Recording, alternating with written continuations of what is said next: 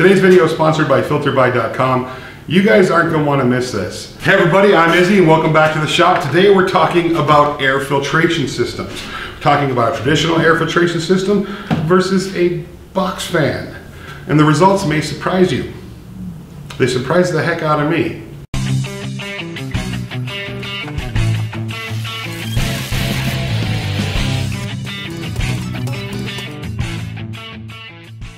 This is actually the second time I started recording this. I started recording it and I stopped because I really wanted to do some research. You know, I've seen a lot of videos with folks with just using a box fan with a filter on it, and I wanted to know how good they are. I mean, come on, it's a filter and a box fan. How good could it possibly be?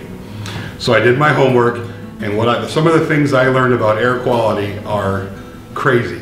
So if you live in the country and you go out and breathe that nice, natural, clean air, it's not as clean as you think it is.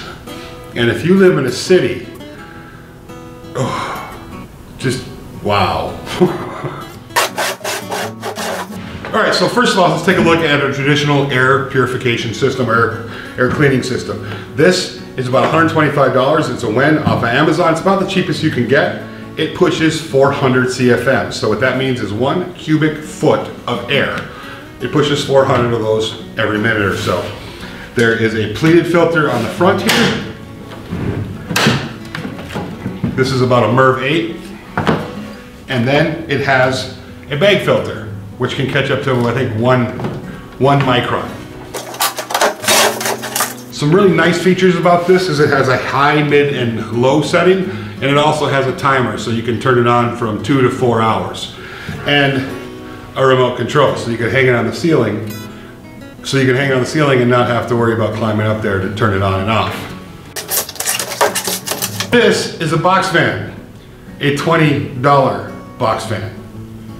If you add a filter to this, or 2 filters, it pushes about 540 CFM.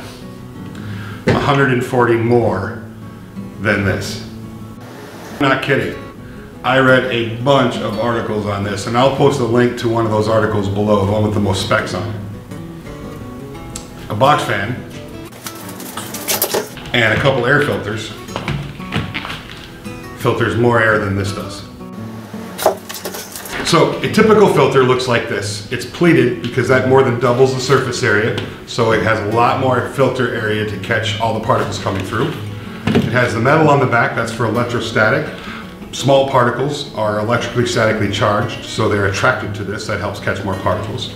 And this particular one has charcoal on it, or carbon.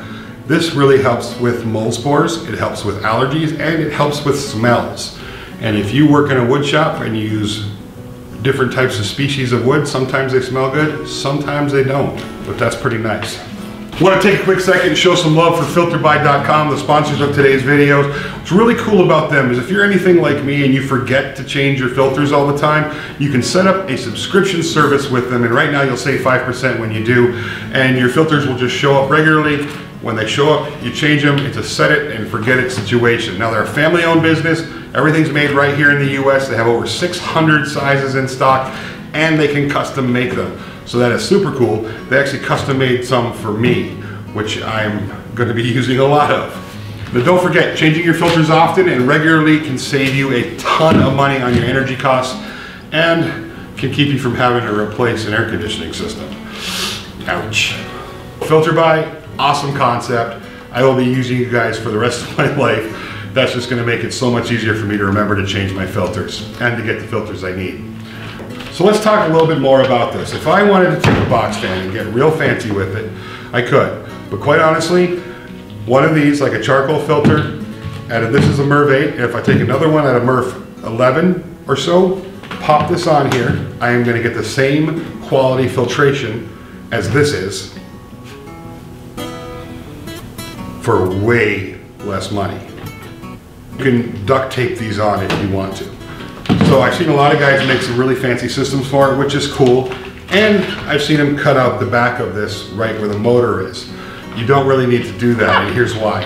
Because of the way the box fan is designed, you'll have the fan blade goes right here, so at each of these corners there's kind of an air gap. It'll pull enough air behind the fans to get to the motor to keep it cool. You don't have to worry about overheating. far as longevity goes, I have a friend who had 4 box fans with filters and a mesh filter, a pre-filter mesh filter in his spray booth for the last 10 years.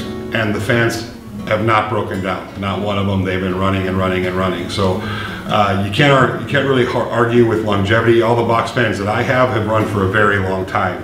So again, cheaper, plenty of longevity, super simple, and does more CFMs. So let's talk about CFMs for a minute. If you're in a shop, let's say it's a 20 foot by 20 foot garage, all right? So that's 400 square feet. So if you have 8 foot ceilings, for every foot you go up, that's another 400 square feet or square CFMs. So this thing would take 8 minutes to clear the air in your shop. This thing would do faster than that. And for the affordability, if you had 2 of these, you could do the air in your shop every 2.5 to 3 minutes. If you have 3 of them, you get the gist. Now I want all the air in my shop to be filtered about every 1.5 to 2 minutes, and I have some more air filtration systems. I have this one, I have a bigger one sitting up there, and I'm gonna have a few fans around. If I had to do it again, probably just fans.